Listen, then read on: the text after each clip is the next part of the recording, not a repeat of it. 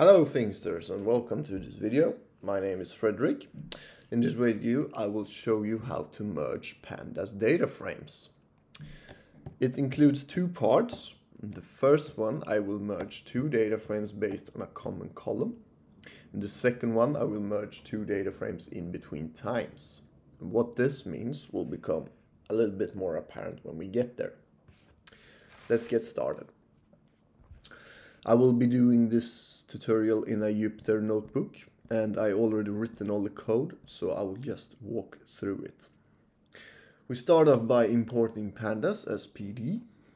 Then we want to import the data from CSV files and create data frames out of it, which we do here.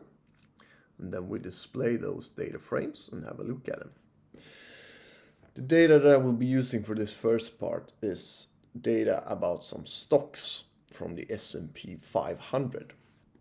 So we'll see the first data frame on the top here.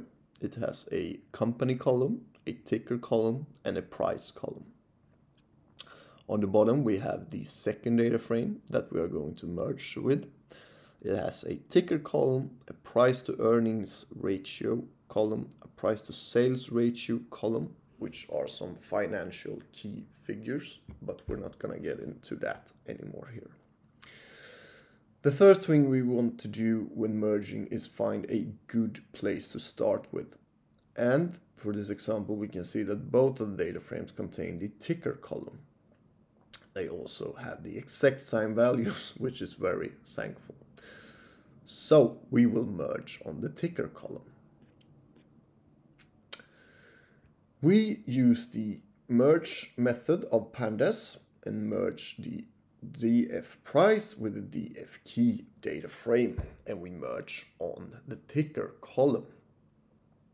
And here we see the merged data frame, which merge very nicely since they both had the ticker columns and all the values in the ticker columns was present in both data frames. So it made for a very nice merge, as we can see here. However, merging is not always this straightforward. We will try something different for the next example. We slice the df.key data frame in half like this, so it only contains half of the companies it originally did. Then we do the exact same merge as before with df price and df key on the ticker column. This is the new data frame that we get from that. And what the merge method does is that it matches the rows that matches in both data frames. So now that we only had 4 companies left in the key data frame, matches them with the same 4 companies in the price data frame. This is called an inner merge, and it is what Pandas merge method does by default. However, if we want to include all of the companies from the df price data frame, for example, we can do that by changing the how parameter of merge to outer. Now we see that we get the companies that are not present in the key data frame as well. And we have 8 companies again with a lot of NaN values, since they do no longer exist in the key data frame. Some other ways to merge are to set the how parameter to left. It will perform a left merge. It will include all the values from the data frame on the left, which is price in this case, and also the matching rows from the right, which is key in this case. Or we could perform a right merge, which will do the opposite, include all the rows from the right and the matching ones from the left. So for this next part of the tutorial, we will merge 2 data frames in between times. So we're going to import some new CSV files and create new data frames that we will use for this example. The data frames now contains data about a day of trading of the Apple stock, with the first one contains the price of the Apple stock for a given date. Second one contains the trading volume on that stock during a day. And we see that we have 8 timestamps in both data frames. However, they do not match, as we can see. The first one is from 9:30 and the first one for the volume data frame is from 9:45. So if we wanted to merge these data frames based on time, that would be a problem. Luckily for us, the Pandas package has a method called merge as of that will take care of this problem for us. First off, when we imported the data from the CSV file and created our data frames, the time column is now a column with the data types object. We would like to convert this to a datetime object. So that's what we do here. We convert every value in the time column to a datetime object for both data frames. Still look the same. So it's time to merge the data frames based on time. We use the merge as of method. We give it the 2 data frames that we would like to merge.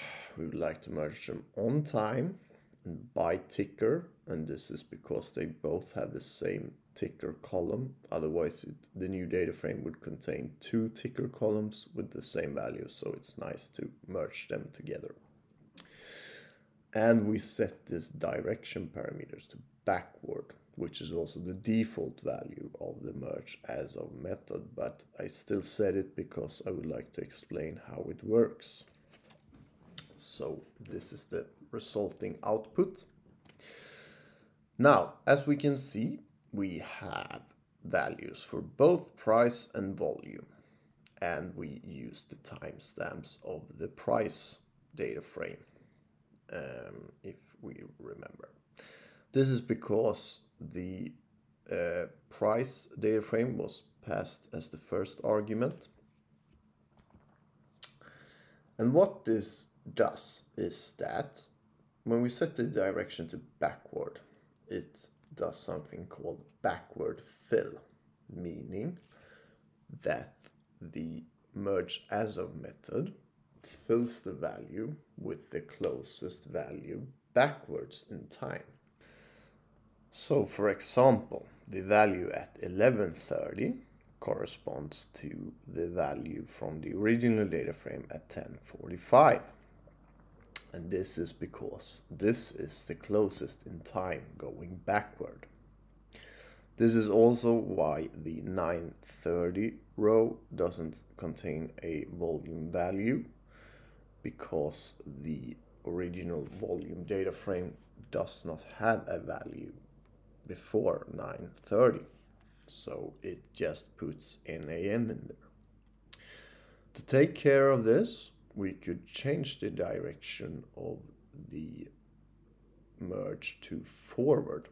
And this will do a forward fill instead. And as some of you might already have figured out, it instead looks forwards in time. So now the value at 10:30 corresponds to the value from 10:45 from the original data frame, since that is the closest value forward in time. And we can also see that now 9:30 has a value, since the original data frame had a value at 9:45. One last thing that I would like to show before we wrap this up is the tolerance parameter of merge as of, which is something you can set to a specified time, in this case 10 minutes I have chosen, because sometimes you don't want the values to be too far off in time, because then they can be useless. So when we use 10 minutes in this case, we get a lot of NaN values. And that is because all the volume values, except for the last one, which was both a 16, are off by 15 minutes. And the merge then excludes them. All right, that's it for this video. This is a huge topic, and there are a lot to explore about merging data frames. This was just a brief introduction, which you can use. I hope you all enjoyed it. All the best.